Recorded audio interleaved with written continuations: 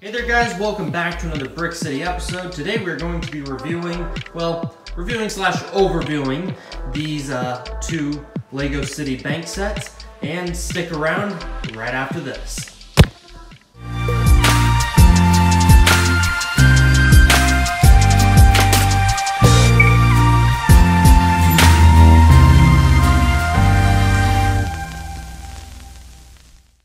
So we are going to start this overview off. They are both very similar in size, and I believe the one on the right over here costs just a hair more. We're just going to go right in here and zoom in with this and start with the details on this. Well, as you can see, there are 5 figures displayed here, just like the Lego City Bank right over here. There's these 5 figures here. So definitely some similarities there. And then if you look, there's kind of a red monster truck-like thing, just like there's a red dozer here. So with the bad guys, they kind of each have a vehicle. That's a similarity there.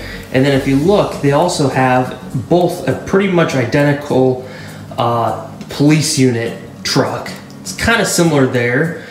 That one's a little more beefed up and looks a little cooler in my opinion, but that one's also cool because of the satellite on the back. And then in this set, you got a helicopter, and in this other set, instead, you have a motorcycle.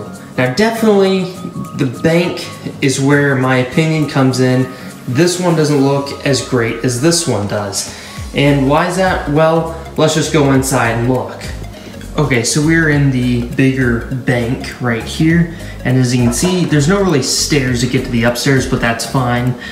You have a little door back here. It's kind of like what you'd have in a normal vault. Kind of like that, and there actually is a little hatch up front where bad guys could potentially try and get in. But yeah, there's that there, and then a little door code. But now here at the vault, and then actually this vault slides out just like this, and it looks just like this. And if you open it, there's nothing inside, but you could put some Lego cash in there, some $100 bills or some gold bars. And that just slides right in just like that. And if you go down to the main lobby area, there's like a little sitting area, and then this is the ATM part, which is at the front of the building where you can slip some $100 bills in, and then the teller will get that and put that into the computer. Kind of, you can assume that. But if I just turn this around, if I can turn around the whole mat, this camera moves. This is the ATM. Again, doesn't open on the front side, but you can put in your bill there.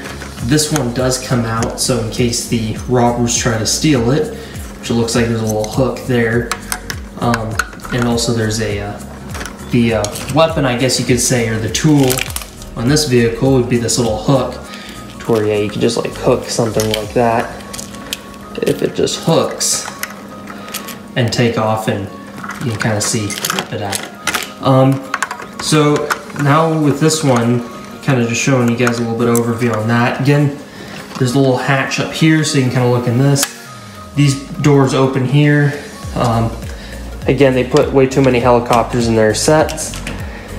And if we go over, oh, and yeah, this one, it's just the, actually, I'm missing the little triangles here on the side. They must have fallen off. This is an older set. I've had it for, man, 2 to 3 years, something like that. So I just put these black pieces on there, which actually I think look a little bit better, but yeah, so that's that.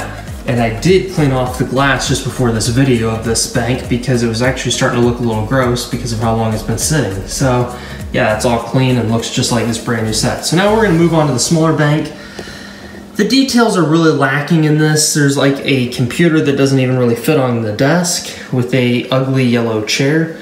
And then if you move around to the side here, you got, this is the part that they kind of change it up to where you use like magnets to take apart stuff rather than like hooks. So you can take like this truck and presumably, let me just move that out of the way.